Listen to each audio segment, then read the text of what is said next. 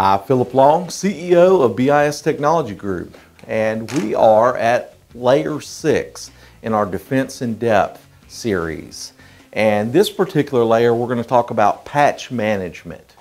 And patch management is really what we would think of as, running your computer updates.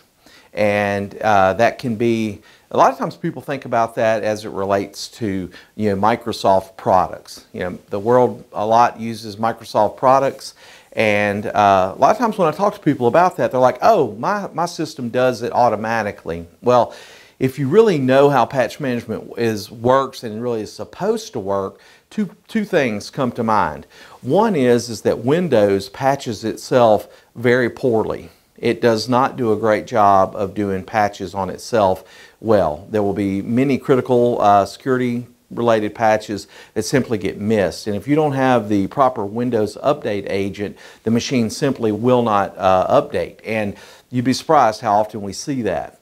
Second is that from a time management standpoint, you really don't, and the reason people turn off patch management or they don't run their patches is because they don't want to go through the time of applying those patches during working hours.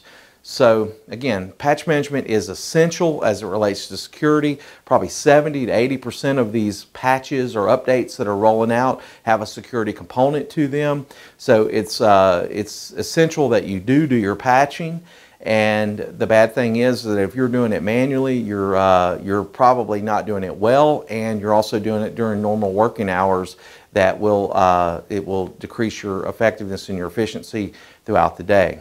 So a proper patch management software is going to do a few things. Number one, it is going to be pre-selected with what patches you actually need, and they're going to be pushed down onto the machine at night during non-production hours so that you don't have the interruption of your business day. The cost of downtime is absolutely incredible whenever you look at it from a standpoint of wages only. And businesses are coming around. They're starting to see that. But I've written a blog that if you message me, I'll send it to you, that really has a formula, a very simple formula without all the, this isn't a formula that your accountant would make for you, because there's a lot more that goes into loss whenever you have non-production. But it's a very simple formula that'll prove to you very quickly that maintenance needs to happen offline. You need to have your network up and available.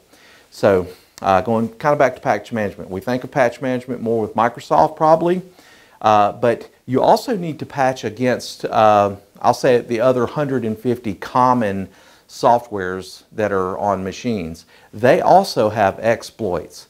If you think about it, anything man can create, another man can take advantage of, and that's exactly what's happening. And these other products are common products like Adobe, Flash, Chrome, GoToMeeting, GoToWebinar, the Chrome, I said Chrome already, Mozilla Firefox, .NET technologies that are out there. All of these products need to be patched in order to have a real patch management system in place. And what that does is it really protects you from vulnerabilities. And the way the world works is, we'll use Microsoft for instance, but any one of these companies, you look at Adobe, they will put a patch out, and then they will go out on their website and they will say, this is what the potential risk if you don't put this patch out. Well, that basically tells the bad guys that they found a vulnerability in their software, and now they can target it.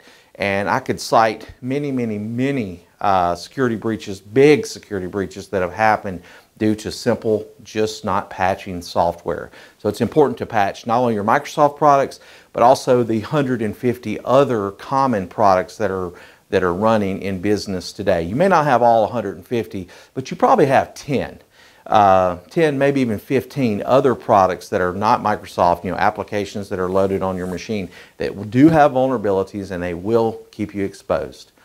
Again, Phillip Long here with BIS Technology Group. If you have further questions,